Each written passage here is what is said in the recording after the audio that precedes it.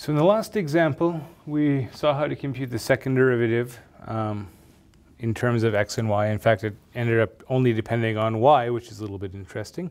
But we computed the second derivative using implicit differentiation for the case of a circle centered at the origin. This was a reasonable amount of work for a fairly simple curve. I want to do one more example. We're not going to finish it all the way, but we'll at least get one more example started, just to make it clear that computing the second derivative is usually a lot of work. All right? So how do we solve something like this? Well, we could use the quotient rule. The nice thing about doing the quotient rule is that at least you've solved for y double prime. So maybe we'll do it that way. If you don't like doing the quotient rule, of course, because you're doing implicit differentiation, you do have the option of clearing the denominator, right? Multiply both sides by the denominator and then use the product rule. That's one option.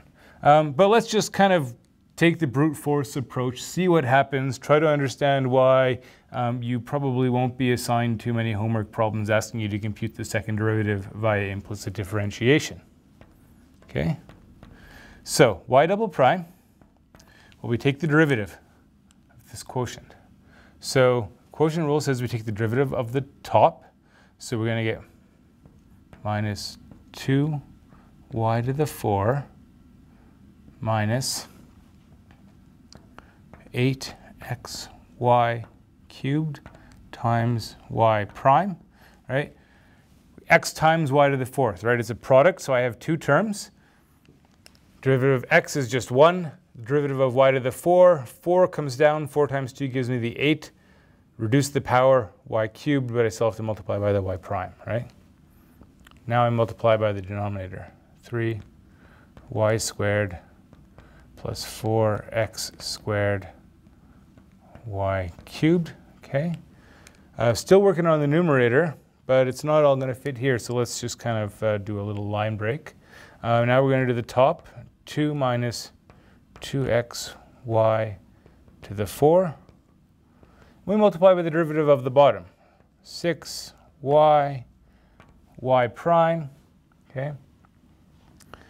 Product rule on the second term, 8x y cubed plus 12x squared y prime. Okay, and this whole thing is my numerator. I still have that denominator to put in, 3y squared plus 4x squared y cubed. And we need that squared. Okay, but you're still not done because you don't want to leave these y prime terms in your answer, right? You want to try to write everything just in terms of x and y. So there's still a substitution to do. We still have to come up here and say, okay, what do we have? Well, we could bring this minus sign out front. Minus 2y to the 4 plus 8xy cubed times 2 minus 2xy to the 4 over 3y squared plus 4x squared y cubed. Okay, close that off. Multiply by the denominator, 3y squared plus 4x squared y cubed. Subtract. Okay, now we got the second term, right? 2 minus 2x y to the 4. Okay. All right, and put that in. Now we have all of this. Again, it's going to be a challenge squeezing this all in, right? Times 6y times first derivative. All right. Don't worry if you can't follow this one. The main point of this video is to illustrate that this is, in general, not something you want to be doing too often. okay, plus 12x squared y squared times one more y prime. Okay.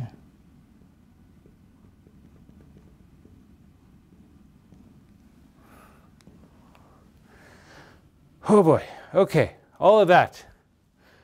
Still the denominator.